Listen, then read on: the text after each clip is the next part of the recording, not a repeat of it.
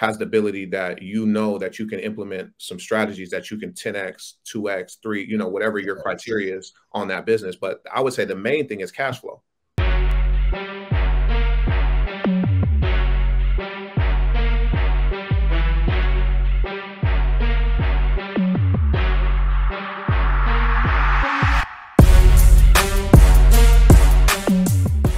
Let's go. Let's go. Let's go. This is the true special episode that I keep saying. Every episode I say it's going to be a great episode, but this one's a true special one because I got my guy Van Taylor in here today.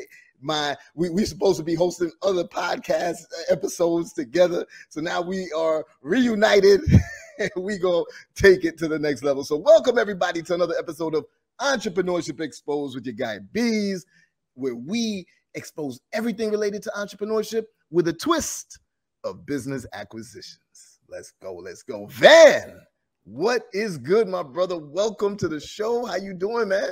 I'm doing good, man. I can't complain, bro. It's been amazing. Been an amazing year, man. It's been an amazing journey. That's what's up, yo. I know how that go, man. I know you're doing big things as always, bro. Happy to have you on here. It's a long overdue conversation.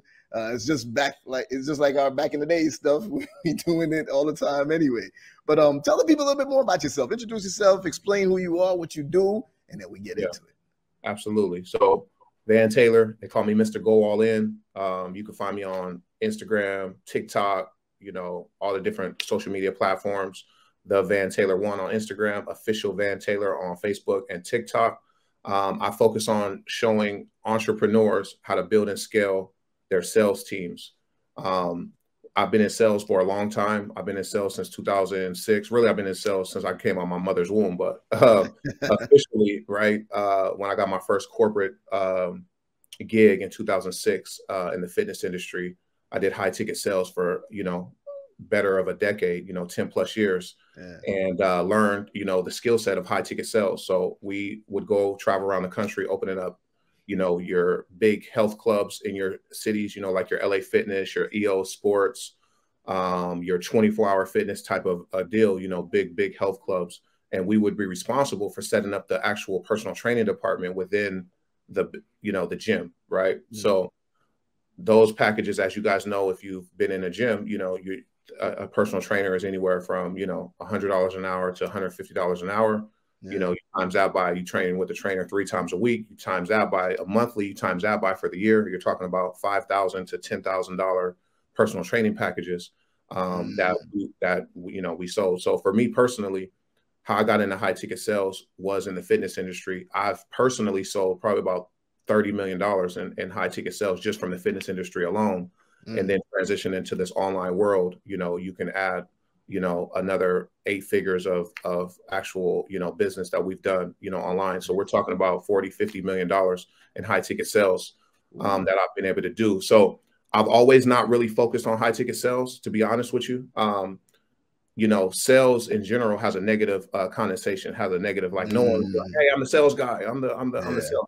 Until recently, however, right now, everybody is talking about their high ticket salesperson, right? Oh, I do high ticket sales. I do high ticket sales. It's the cool thing to do now, right? It's the cool thing to be as a high ticket sales closer, but I actually did it before it was cool, right? So nobody would, you would disguise your name of what you were outside of saying that you were a sales guy, right? But now high ticket is very, very popular. So showing people, really, it goes back down to content in this online space, in this online world. Your sales process actually starts from how you represent yourself online, how you represent yourself from your content, how you represent yourself from your PR, how you represent yourself from, people that have worked with you. So, your name. And that's what I originally more knew you for, is the branding side. Yeah. And but there was always that a clear line, a distinction between branding and sales. Some of it merged, but you had to really understand that there was different groups right there, right? And I learned that from you too. And if I'm right, tell the people, but at the time I was like, yo, you should focus more on the sales side, because everybody knew you for the branding side too, which is important. It's that stepping stone, but putting together a sales team, having a dedicated sales force and, executing on that, that's critical in business, wouldn't you say? Hey guys, okay, before we get to the episode, I just had to take a moment to say thank you to everybody that's been supporting Entrepreneurship Exposed. Your guy Beez here, and just having a great time having these conversations, showing you every aspect of entrepreneurship, because there's a lot of things out there that are, seems like all the glitz and the glam, everything looks good, but we want to make sure that you see some of the obstacles. Not things that will stop you, but just things that you need to know before you dive into this world of entrepreneurship. If you like this content, you like these videos, please just do me a favor and just make sure that you're subscribed to the channel. Make sure that you click the like button, comment on it, just tell me what you feel about each topic so I'll know how to adjust for other topics and have other guests on. And make sure that you hit the notification bell, because YouTube's kind of weird like that, and if you don't have that notification bell, even if you're subscribed to me, you won't see a lot of my content. All right, so if you would like to support us, that would be the best way. Thank you so much. Now back to the episode. That's critical in business, wouldn't you say? It's the most crucial thing in business, right? It's the bottleneck for most businesses. It's the issue in most businesses to prevent people from scaling is the sales. And it's not only just generating sales, but it's, I know for you, you're big on processes and systems. What's your sales process? What does your system look like, right? And then most people, I'll just take the online entrepreneur space, right? They're experts at what they do. They're very skilled at what they do, but they're not skilled at sales. They're not skilled at selling. They're not skilled at managing sales teams. They're not skilled at what it takes to have a successful sales team, within your business, right? And a lot of times these, the entrepreneurs that I deal with, they're already successful. They're already making 6 figures, some of them 7 figures, some of them even 8 figures recently that I've been talking to. They're just so good at marketing. They're so good at being the attractive character in their business. They're so good at speaking from stage. They're so good at doing events. They're so good at doing challenges that their inability to run a proper sales team is overlooked because of how successful they already are. Right. Yeah. So, bro, you don't realize how much what you're saying is resonating too, because we got some friends that I've been speaking to who they've gone through that this year. Right. Yeah. They're doing great. Numbers were great because, they're the face of the business and they're marketing and they're on IG and, they're an influencer. Yeah. So they had a huge tribe and everything, but they had no sales team. And then when people always say, oh, you got to get a funnel. Yeah, that's cool. You get a funnel, but how you get traffic into that funnel? Yeah. If you don't have a steady way of getting the traffic into the funnel, and usually the sales team helps you to do that, right? To get to close those deals after you get traffic into the funnel and everything like that. That can affect you in the long run. And I've seen it happen specifically with close friends of ours where they were doing amazing, but then they realized that sales wasn't continuing to come in consistently. I'll go back to the story of who I am and what I do, right? So branding, that's what I really wanted to focus on, because people don't know how to tell their story. People don't know how to accept, hey, if you're building a personal brand, your voice and your story needs to be out there on social media. You need to put that out there. You need to have content, right? However, right, that's one portion of the sales process. That's where your sales start, with content. I have a 3C method: content to conversation to cash or to customer conversion. You have to have content to spark up conversations. Those conversations lead into cash. However, that component requires someone to sell the program. And if you're scaling your business, you can't be the one selling your program all the time. If I want to get involved with your program, if I have to talk to you, then that means that something else in your business is not being focused on, right? Yep. Especially if you're doing 7-8 sales calls a day. Let's say a sales call takes 30 minutes to an hour and you got 8 sales calls a day. That's 8 hours a day that you got on your calendar blocked off. When are you doing your content? When are you, looking at building, your coaches and scaling, from a content and visibility standpoint? When are you focusing on improving your funnels? When are you focusing on, getting new information so you can keep increasing your ability and your knowledge to teach new things? So that sales is really the bottleneck and issue in most businesses, even for people that are winning at a high level. Yeah, for sure. And that content, conversations, customers, right? Yeah, that's 100%. I mean, I might have heard you say it before, but I'm just speaking on behalf of that. I live that. That's exactly true what Van is explaining, because I put out content. I'm talking about how you can acquire businesses. People are like, oh, wait a minute. How do you do that? What did you mean about this? They wouldn't have asked that question if the content wasn't out. Nope. And then that typically then leads to, oh, all right, cool. Yeah, I'm down. I want to get in on this. And then bam, they become a customer. So I've lived it, and Van is telling 100% the truth on that. But Van, we got to shift our mindset though, right? Now, you already know what I do with the acquisitions. You in the middle of acquisitions right now too. You're getting into that fully. Yes. The mindset that we have as investors when we're acquiring a business is that it's better to not be the face of your business. Yeah. I don't want to be I have to be the face of the business of me teaching people to acquire business because I'm the one teaching them to do that. Right. Yeah. But all the companies I acquire, I don't want to be the face of them. I want to sit in the background, have someone else be the face of them, and I'm collecting revenue. What do you say towards that? Do you still feel that no matter what, even if you're acquiring multiple companies, you still need to be the face? Because what's his name? Warren Buffett is not really, quote unquote, the face of Berkshire Hathaway and all of the companies it acquires, but he kind of is because everybody knows that Berkshire Hathaway is his and they're acquiring companies. So what's your thoughts on that? Yeah, so my thoughts on that have shifted and changed based off of, what I've learned over the last, I would say 6 months to 7 months, as far as acquiring wealth and building businesses and now purchasing and acquiring businesses. So if you want a personal brand, something you're passionate about, something that you really want to be able to deliver that message from your own story, then yes, I would say you have to be the face of the brand. However, if you are acquiring businesses, then that's the opposite of what you want, right? Because you don't want to have to be the face, because that requires a whole bunch of more work that you got to do to now consistently be the face of that company, meaning new content. Like you're consistently now talking to a different avatar, especially if you're getting multiple different businesses. Most of the time, they're not going to be in the same niche. Exactly. Right? So I'll give an example. Russell Brunson, he's purchasing and acquiring a lot of different businesses. And he's not the face. He's not the attractive.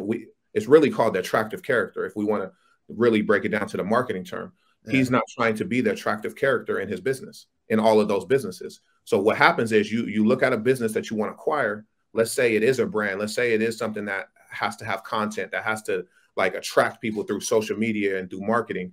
You want to be able to now have a vision of how can I place an attractive character into this business? How can I attract the right face that can now promote and build from the content perspective of this business? So now when I look at other businesses from behind the scenes, what we're doing is we take people that are already the attractive character in their business, and then we put the machine behind them, right? We give them the sales processes, the systems, the funnels, the marketing, the outreach, all the foundational systems that you need to have a successful business, because, myself, my business partners have learned how to build, successful personal brands. So now we just take someone that is the attractive character and then just put the engine behind them. Or if you're trying to acquire a business, then now going in, hey, I know that if I'm buying this business and there was an attractive character here, I know I'm going to have to replace this attractive character at some point in time, based off of how you negotiate that deal and how you acquire that business. I love it. I love it. So now tell me this though. Now that you're making that shift into acquisitions as well, how do you feel? Like, what's the main benefit of acquiring a business versus building it from scratch? The main benefit, it's already has a proven cash flow. It already has success. And if you look at the criteria of what you're looking to purchase, and I'm getting this information, directly from you, you're looking at someone that's past that 5-year mark. You're looking at someone that has a cash flow positive business, over 100,000 plus a month that they're cash flowing, right? And that's someone that a business that now, damn, I got to shut it down, or what I'm going to do? Turns out Beez and Van and others are going to swoop in and claim the business from them, right? Yeah. But here's the thing. These baby boomers whose businesses that we're looking at, that we love, and it's like, oh wow, these numbers look great. Usually they ain't doing no type of marketing. They don't even know what a funnel is. Usually they ain't running no ads. Usually they not even on social media, but yet they still 7 figures in revenue and almost 7 figures in profit. Mm-hmm. When you swoop into something like that, how excited do you get at the small little things that you know and you probably even take for granted because you just think it just should be in any business?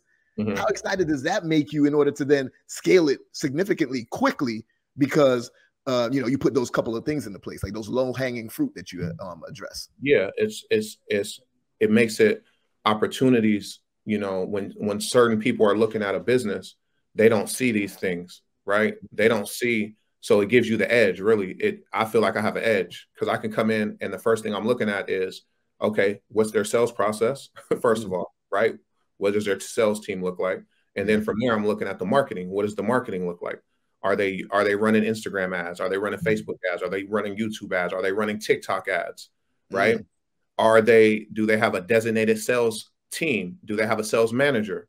Right?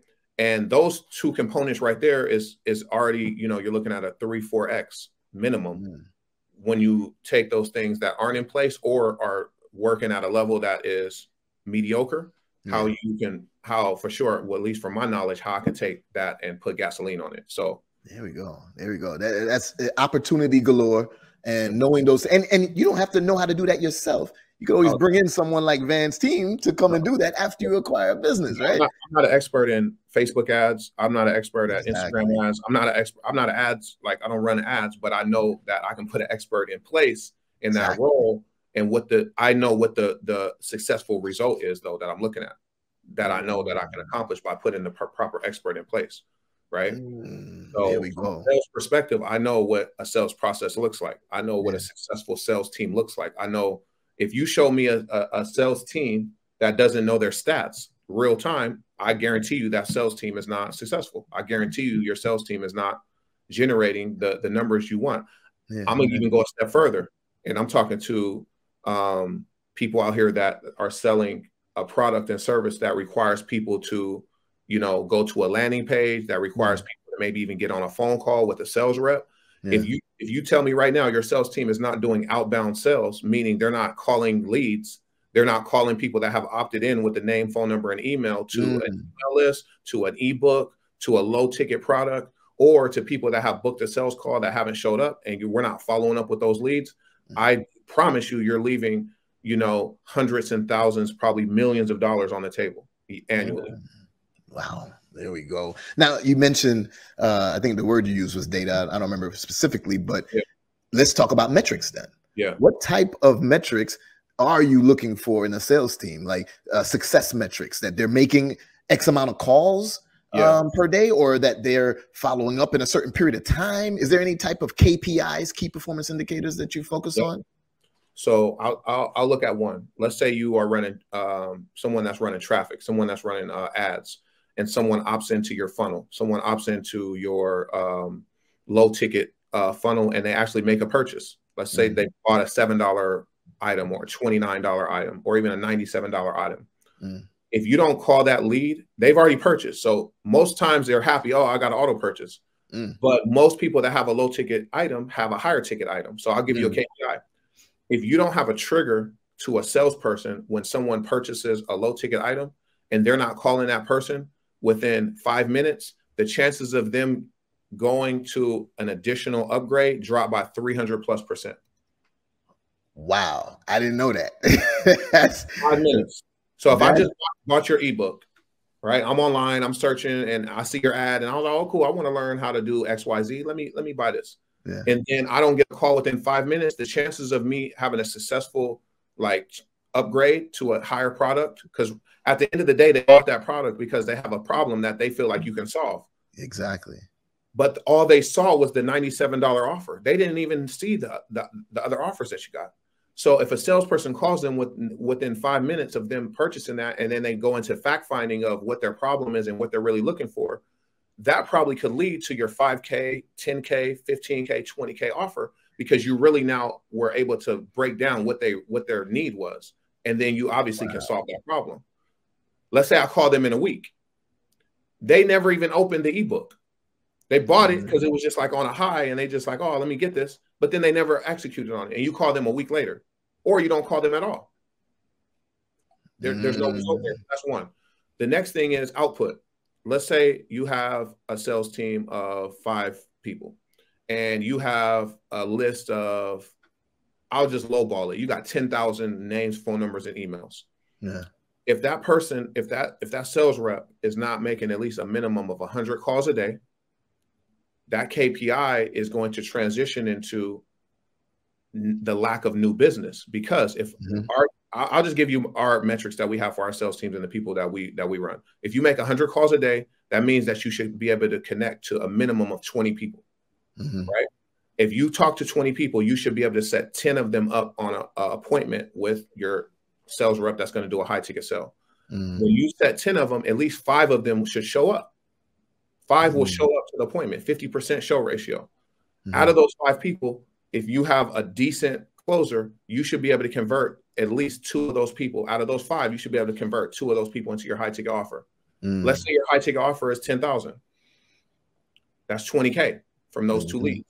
Right now, let's say we can do that every, I'm a lowball it. Let's say every 3 days, we can complete that cycle of 100, 20, 10, 5, 2. That's 20K. That's 40K a week per sales rep. You got 5 sales reps that are completing this process. 40 times 5, that's 200K. Yes, sir. A week. That's 800K a month. You know, what you're getting into also is, I always go back to the cash flow quadrant in Rich Dad, Poor Dad, Robert Kiyosaki, right? And you know how a lot of people, we start in employees and then we go down to self-employed. And the reason why so many people don't make it from self-employed to business owner is because they're like, nah, I want to do it all myself. Nobody could do it as good as me. And I'm like, no, I'd rather, 10 people doing it 75% as good as me than me have to do it 100% all by myself. Yeah. Right. So that scalability is exactly what you're describing. And if you look at those numbers like that, it makes sense. It justifies having those resources to continue to help drive your sales. Exactly. Yep. So those are some of the KPIs. So, and that's just outbound. That has nothing to do with their marketing, their amazing content that they're generating, their own leads. I just gave you a whole outbound strategy of just a name, phone numbers, and emails on an email list. From people that are opting into things that you've had in the past, people that have opted into, your funnels. That has nothing to do with inbound leads. Yeah. Now, I got to ask, though, and maybe it's time we go into pop now, because I want to talk about a specific problem that just came into my mind. So it's time to pop. We're going to talk about the pros, opportunities, and problems related to 7-figure sales in general. Right? Now, you mind if I go and start with the problem then? And we will go back to the pros. Let's start with the problem. Let's do it. So as we're talking about KPIs, I remember back from my consulting days in corporate America, and one of the problems when it comes to sales team and a KPI that's related to how many sales you make per day, or I'm sorry, how many calls you make per day, is that drives bad behavior, right? Now it's like, okay, my bonus is going to be dependent on how many sales, me meeting that KPI regularly. Well, you know what? I'm just going to call real quick, and I'm not going to give good customer service because I'm just focused on, I got to make that KPI of the amount of calls I made today. How do you address something like that when it comes to sales? Oh man, easy, because it's a eat what you kill. I don't pay my sales reps off of how many phone calls they make. I pay them off the result of actually a deal getting closed. That's just the activity. That's just the activity action that generates the result. The activity on the front end is you need to pick up the phone and make phone calls, right? The result is going to be that the law of average, right?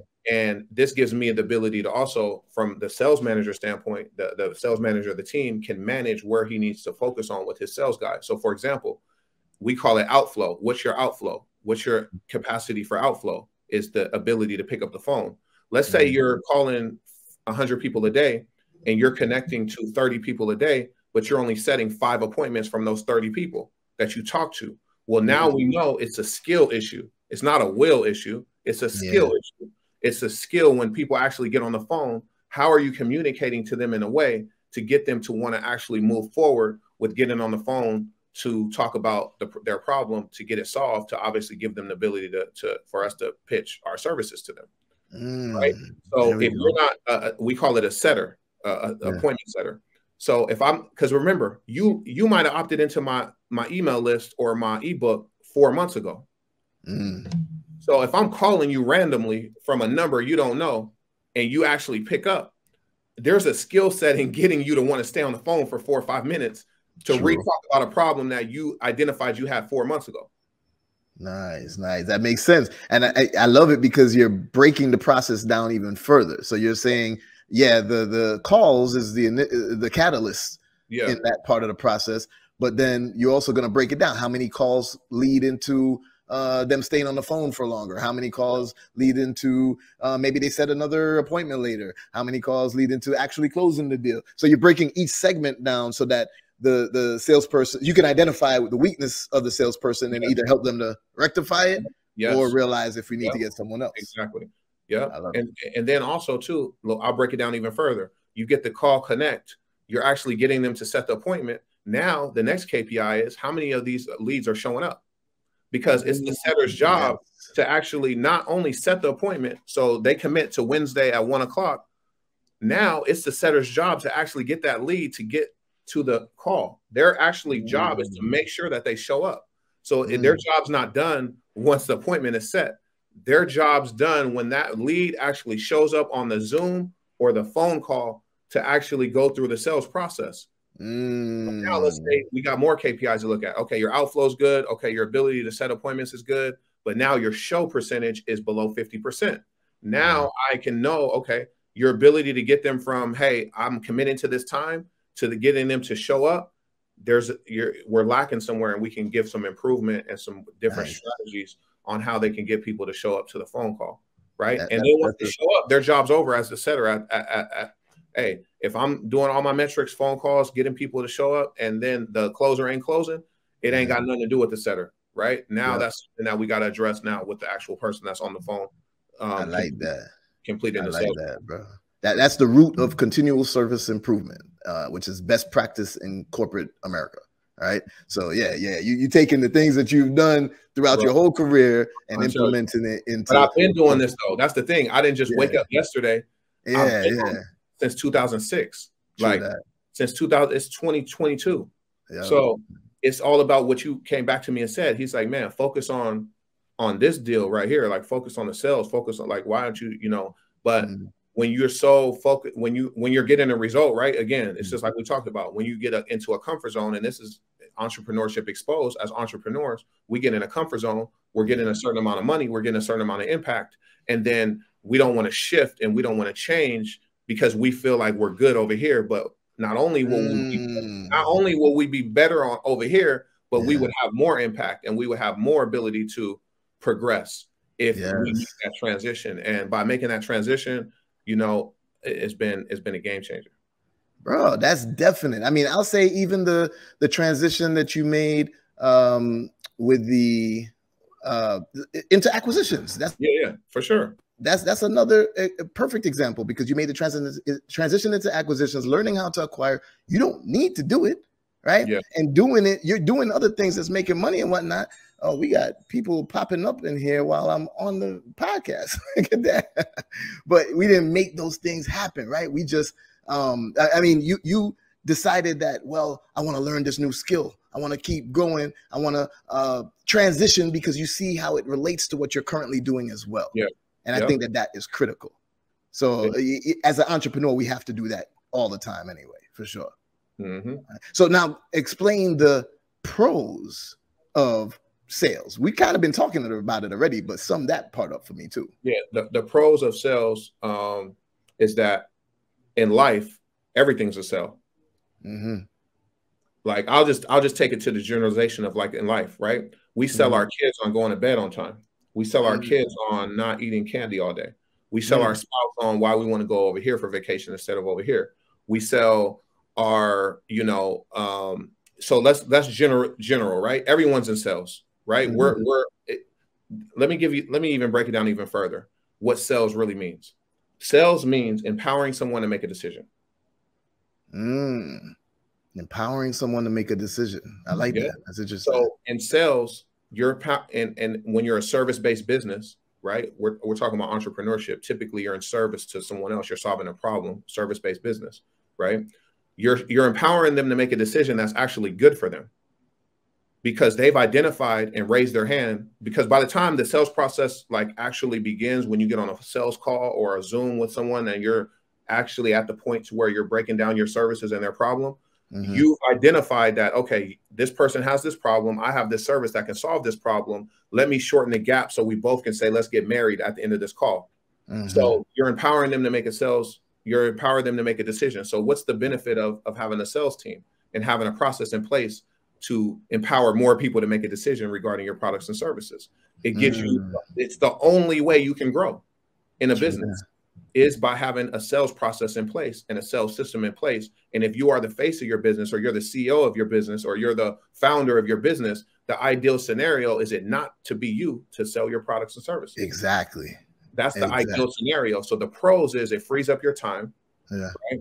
And it gives you the ability to keep being a visionary in your business, right? You're working on your business and not in your business. Now, there's two different, and I don't want to, that's a whole nother topic in itself, but the pros of it is it gives you the ability to scale, and it gives you the ability to empower other people to make money within your business. Because if you got, let's just say you got two sales guys that are making, you know, 6 figures. Now they have a whole life that they can now fulfill. They have the ability to now give their life a different upgrade. They have the ability to now drive certain vehicles and live in certain neighborhoods and go on vacations and have some type of freedom of, you know, in this world that quote unquote we're in a recession.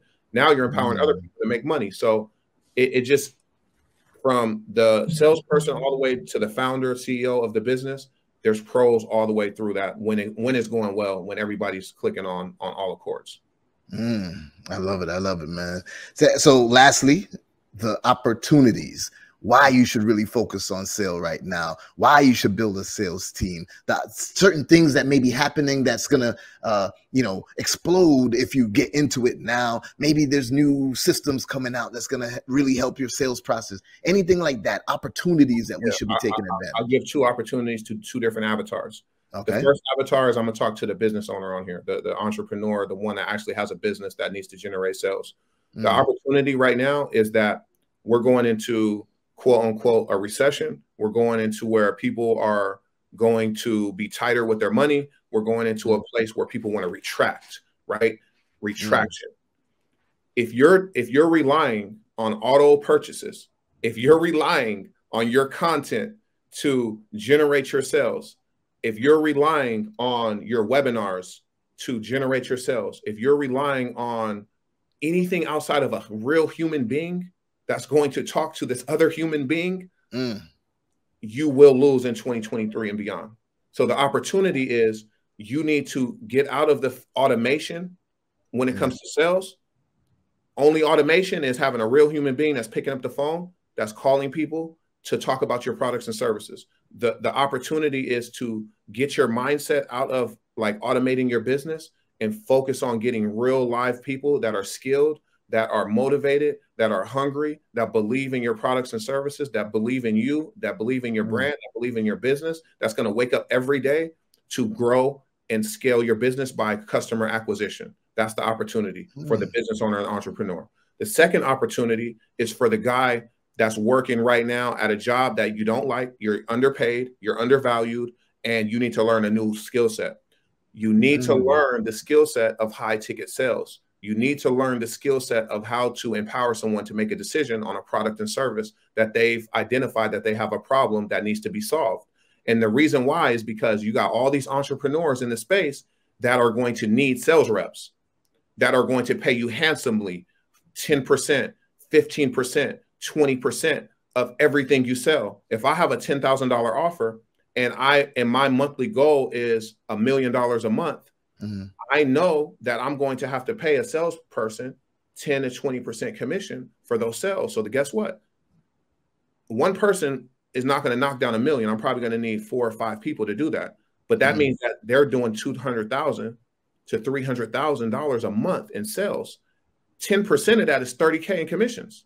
20% of that is $50K a month in commissions. So if you want to make more money, you need to learn. Right now is the opportunity to learn a high ticket skill set of learning how to sell in general. And you'll never be broke, and you can write your own checks for the rest of your life. I love it. I love it, man. That's what's up, bro. You listen, you are breaking it down fully, and people need to really pay attention to this, right? Because when it comes to that, I've seen it happen too often. Successful entrepreneurs doing well, but they're not focused on the sales team. They just focus on the marketing. And there's a reason why there's a delineation between the two. It's sales and marketing, right? We do need the marketing. We do need the branding, but we also need to focus on the sales overall. Now, bro, I'd have a challenge because I'm going to wrap it into the acquisitions side of it right now. I have a challenge coming up. I already issued it, and it started this year, and it's going to go for another 7 years to the end of this decade. It's called the $1 Trillion Table Challenge. The $1 Trillion Table Challenge. I want to sit in a room at a table at the end of this decade with folks that look like us for sure. And we have $1 trillion AUM, assets under management. That doesn't mean cash in the pocket. It means that we have assets under management, a portfolio of businesses, a portfolio of real estate, a portfolio of our financial markets, stocks and options and Forex. Will you be at that table? Absolutely. There we go. I'm waiting for the day that somebody says, "Nah, I don't think I'm gonna be at the table." But you just sold me right now. See, this is sales right now. Selling on the idea of what success looks like, what being a part of a team looks like, right? Like that. Most people have that need to be a part of something bigger than them. Most people have the ability, want the ability to acquire wealth, right? And we generally have a problem achieving it on our own, right?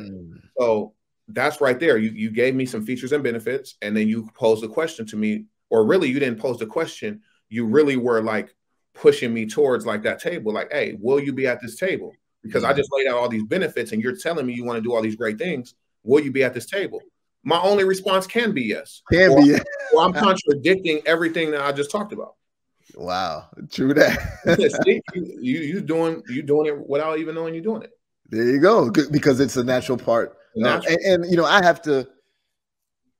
have to be honest about that as well, because I don't like sales. And I told you that the first time I met you. I was like, I don't like, I don't want to be why you don't like sales? I'm gonna tell you why you don't like sales before you even tell me why you don't like sales. Because you've had a negative sales experience. You've had multiple negative sales experience, and you don't want to identify yourself with people that have given you a negative experience. Nobody wants to do sales, bro. Nobody wants to do sales. And it's not because the fact that they don't want the result of what happens in sales. It's because they don't want the viewpoint that they have about salespeople that they've had a negative experience with. Yep. That's honestly what it boils down to. But it's so ironic to hear you say certain things like, what was the thing you said earlier about if you don't call that person who bought the low ticket within like 5 minutes? I've literally bought something, and then Grant Cardone's team called me immediately. Exactly what you're saying. Like, hey, we see that you got this. You want to go to the 10X conference too? We can help you. Like, wait, hold up, what? Yeah. How'd you get my number? Exactly.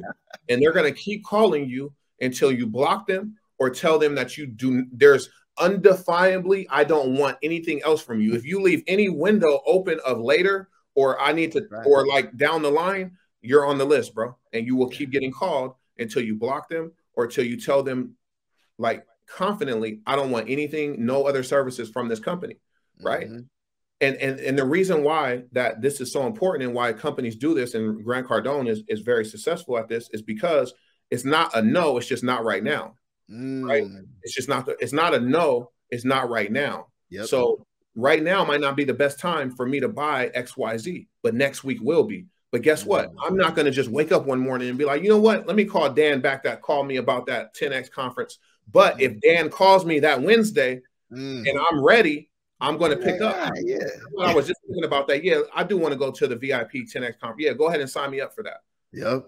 But I would have never originated that call. I would have never called them to say, hey, I want to do this. True that. Shout out to LaShawn. I see she said selling is serving. True that. I did not, and to be honest, don't look at it like that so much. But I realized that I need to. I realized that, yeah, this is something that's important and I have to give it enough attention. I don't want to do it myself, but I need to make sure that the business has, you know, that resource. So yeah, 100%, bro. Yeah, I appreciate it. Listen, when it comes to selling, my focus obviously is on business acquisitions. Yeah. But I'm selling myself as the buyer of that business, because a lot of I told you I focus on the retirees. They're like, oh, I built this legacy. I want to put it in the right hands of somebody that's going to take it to the next level and I can trust and blah, blah, blah. And I want them to believe that is me, to know that is me, because if I'm going in, I'm going to do it. I'm going to go all in like my guy, Van, for sure. So I'm selling myself to be the buyer. And it's led to 100% great returns, because it's like, they'll say to me, oh, well, I want him to buy my business. And they'll tell the broker, no, forget the other offer. Let's see what we can get done with him instead, you know? So in every aspect of your life, you are selling in some way or another. Yeah. That needs to be a portion of your course of what you teach people, because you're going to get people that are going to want to acquire businesses. And if they don't have no tact, if they don't understand that it is a sale, like there's a process to like get someone to know, like, and trust you, then they're going to lose deals to other people. You know what I'm saying? Like, that's the reality of it. Like, that needs to be something that you should, you know, think about putting into your course of a sales. Like, hey, what's your sales process? What's your ability to get this person to know, like, and trust you for you to become the person that they want to do business with? It's just outside of numbers. It ain't about just your ability to buy the business, right? Exactly. There's deals that you would never get based off of relationships. If you don't know these, like, a certain relationships, or you don't know how to relate to someone very, very quickly of where they're at to make them know, like, and trust you. And that's a skill set involved in that. Exactly, bro. Definitely. And I in my community, I focus on, hey, I call it rapport. You're building the rapport with them by doing these steps that's going to make them want to, it's going to do two things. One, make them want you to be the buyer, but two, is going to make you understand what they're really looking for. But until this moment, I didn't think of the fact that, that's sales. I'm selling myself on that. So I'm going to emphasize that in the community for sure, brother. It definitely is sales. And then one more thing that I want to bring light to regarding, you know, the entrepreneurs, since this is Entrepreneurship Exposed, salespeople is a revolving door. You're not going. I was told, and I've been through this. You got to hire 10 to get 2. Ooh, yes. I've seen that. Yeah, you got to hire 10 to get 2. So you have to consistently have your mindset and understand that you don't want to give people too long of a leash. If someone's failing, the longer you let them fail, it's your fault. Right? It's okay. But the reason why most people that have a sales team that's failing, they let them fail, is because they have no desire or they don't have the skill set to consistently replace salespeople.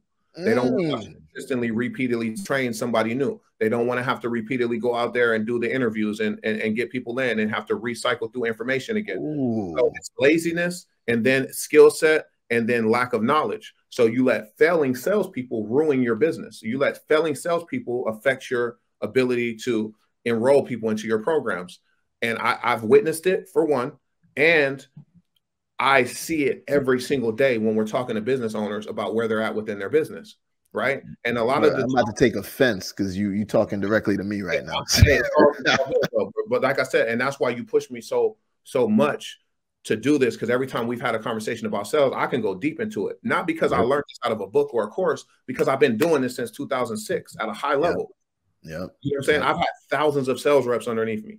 I've been responsible for 8 to 9 figures worth of production on an annually basis when I was in the health and fitness field, right? Like, bro, it goes so deep to where it's like, if from 8 o'clock to 12 o'clock, numbers don't look good, we're having emergency meetings for the whole company-wide, based off of numbers from 8 in the morning till 12.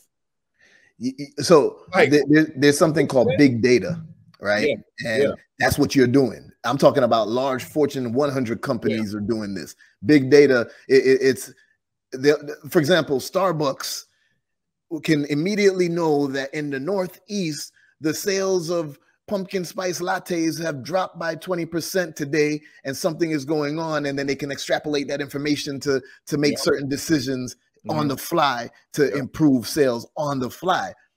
And you're doing that from the sales team perspective to say, listen, we got to look at every aspect of your day so that we can make good decisions. I was on oh man, who was it? I can't recall who it was I was talking to, and I was on a call and they were saying something about how oh no, you know what? It was with a seller. It's a business that we're acquiring, and this guy is like 78 years old and sharp. And he was like, man, I'm just tired. I just need to retire. I need to get out of it. But I asked him, what is some of the things that you could see improved in your business? And he said something along the lines of getting rid of people quicker. And I was like, oh, what do you mean? And then the way he explained it is that, you know, he had a manager who was so nice that they would see somebody not performing well in 30 days, and they'd be like, well, we could work on it and help them to get there. No, if you will know in 30 days if that person is not a good performer, and you need to make better decisions and cut the ties when necessary. So you're talking about that with the big data approach and all around sales. And I love that, man. And like, it's a revolving door. So again, most entrepreneurs, they don't want to handle it. They don't know how to handle it. And it's a bottleneck in their business. So definitely focusing on that and putting experts in place that can handle that portion of their business will definitely help them. And they'll see tremendous results from implementing professional sales teams and having data and metrics and you know, being able to follow through regarding that. There we go, bro. So I usually end these calls, these sessions, these episodes by asking if the person is going to acquire a business, when they're going to start acquiring business. I don't got to ask you that no more. I've been on top of you for a minute with that. I've been like, yo, man, when you going to acquire a business? Yeah. Now I like to congratulate my brother to say that he is on his way in the middle of an acquisition, and many more to come, bro. So that's going to be one way that I'll definitely see you at the $1 trillion table, man. Acquiring more and more businesses. And I'm gonna turn it around back on you. You know me, man. I'm Mr. Go All In. I'm gonna make you uncomfortable on your own thing. Yeah. When you gonna get your sales team together, man? What's up? No. You can't make me uncomfortable on that, because I've been asking you for that. Remember, I said to you. You remember I said to you last year in 2021. I was like, sales. Okay. Matter of fact, it was because we were gonna do something. That mastermind together, and then you was like, I put the sales team together. I was like, no, damn, cool. You got the wholesale thing. How you gonna do it? And I started asking those questions. I was like, yo, you should focus only on sales, bro. And I would use your service too, and all of that. So I got you. All right, we're gonna have a conversation offline, because you got content, you got all the social proof in the world, man. And I know for me, anybody that sells your program is going to believe in it, and that's the main thing. Let me give you just one more piece of data real quick. The salesperson has to get indoctrinated in your offer, has to get indoctrinated into your community, has to get indoctrinated into your case studies and your results, because they have to believe in what they're selling. Yeah, they have to, bro. It can't just be a random sales dude that just is looking to get money in his pocket. They have to believe, and we have a certain system that we do to make sure that they believe in what they're selling, and that they can confidently talk about your program as if they were in your program. And that's very, very important. So that's my last piece right there when it comes to finding a salesperson. We got to indoctrinate them in your services and what you do. My brother, I appreciate you, man. You gave some great gems. This is important stuff that I think people just overlook way too much, bro. So I thank you for coming on to Entrepreneurship Exposed. Thank you for dropping these gems. And what I want is for you to tell people how they can get in touch with you, how to tap in with you going forward if they want to get a sales team as well. Yeah. So you can go to my website, closeragencyllc.com/apply now. Closer Agency LLC. LLC.com/apply now. We'll make sure that we put that in the description below so everybody can tap in with you, bro. Thank you again for being on Entrepreneurship Exposed, man. And I'm looking forward for our next conversation because we got so much more that we need to be talking about, bro. So, and you know, since we started together on the podcast journey, you know, we got to make sure that we keep tapping in with each other and growing. Definitely. Yep. I got some fun stuff coming up for 2023. So we definitely got to tap in, and I'm full-fledged in this acquisition mindset. So yeah, we're gonna have some good stuff to talk about. Let's get it. All right, everybody. Well, that's been another great episode of Entrepreneurship Exposed, where we exposed 7-figure sales and having your sales team and why you need it. Make sure you're like and subscribe to this channel. Make sure you are following us on all streaming platforms for podcasts so that you don't miss information like this. I'll see you on the next episode.